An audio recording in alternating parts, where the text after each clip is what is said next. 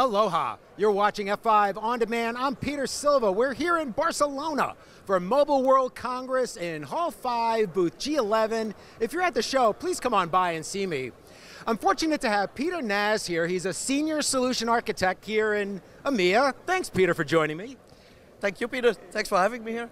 So one of the things I was wondering, in the States, I'm on a Verizon network with my mobile phone, LTE. Yet when I get off the plane here, I immediately jump on another carrier's network, and that's what's called LTE roaming, isn't it? That's correct. Yeah. So it looks very simple to a lot of people, and that's how it should be. But there's a lot of activity behind it, and that's why we help as F5 with our SDC, our Signaling Delivery Control, to make sure that if you turn on your phone, that the network recognizes, hey, that's a stranger to this network, and where do I need to route it to? So we help to route that message back to Verizon. And then the Verizon network will say, hey, that's Peter. Is he allowed to use that service? So first of all, they will check if it's you, and then the next thing is, are you allowed to use data roaming while you're in Spain? And the answer is yes, and then, okay, you will get that information back into this network here, wherever you are, and then you can start using the service. But then also your data, your voice, your data, everything needs to be routed back to the Verizon network. That also needs to be taken care of. But it might be that Verizon says, okay, we have a friendly agreement with, let's say, Telefonica, and we want you to be sure that you're on the Telefonica network because we have a better deal with them or we have better quality.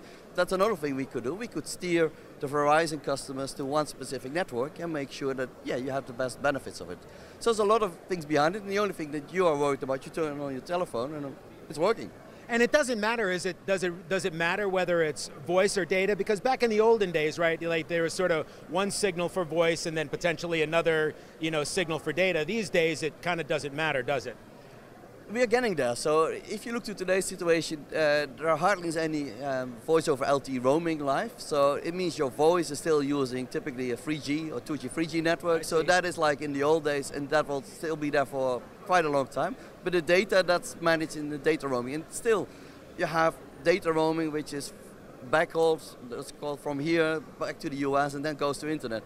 But with voice over LTE, that is soon to happen, so it's happening in different networks, but roaming for voice over LTE, you have different ways of doing that. So one of the things is you could have local breakout. That means here you're in Spain, and then if you call somebody, and even for data it could happen, that you could go directly to the person. So if you and I will be calling, it doesn't make sense to send the traffic all the way back to the US, to the Netherlands, while we are just a meter apart. So that kind of local breakout, that makes sense, and for voice over LTE, that becomes a possibility, and then you can start using it for data. Now, one more thing I noticed is, now typically like on my phone, when we have to kind of dial the country codes. Yeah. But then, the other night, for instance, I was at a restaurant looking at a menu and needed to call back to my wife to see what she wanted, and I literally just hit her number on my phone without having to dial the country codes, which seemed kind of interesting to me. How does that work? Oh, I would say that can be very handset specific. So typically as a European, I'm very used to travel, so I put everything with the country code in my phone book. So this is like, okay, I never really think about it, but there are different devices who could say, okay, when you're roaming, they detect the network, and then if it's not appended, then they will add it automatically.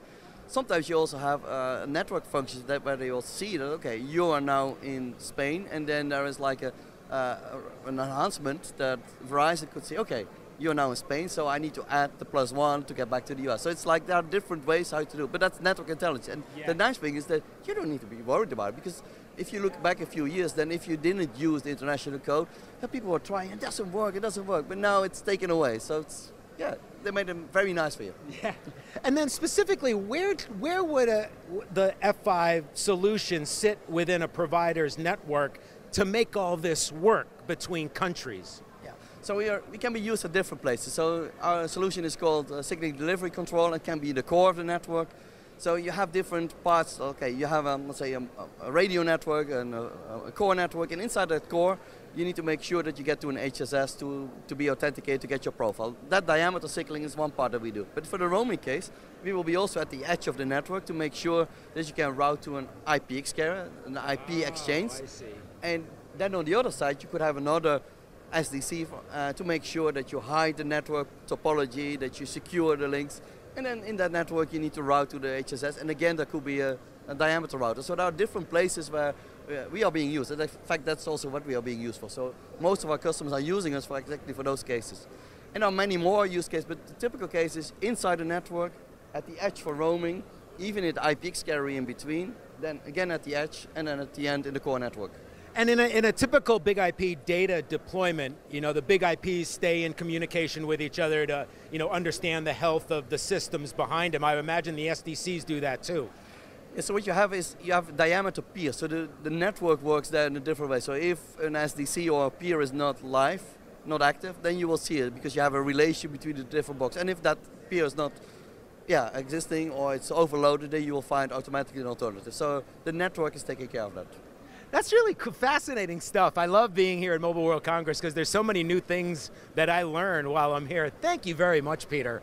Okay. So a lot more about the LTE roaming, both from a technological standpoint, but also how F5 SDCs, signaling delivery controllers, help manage that traffic. For Peter, making your first appearance on the show, welcome. Thank you, thank you. And I got my good buddy Jonathan behind the lens again. Thanks, Jonathan. I'm Peter, and we're with F5 Networks. Thanks for watching.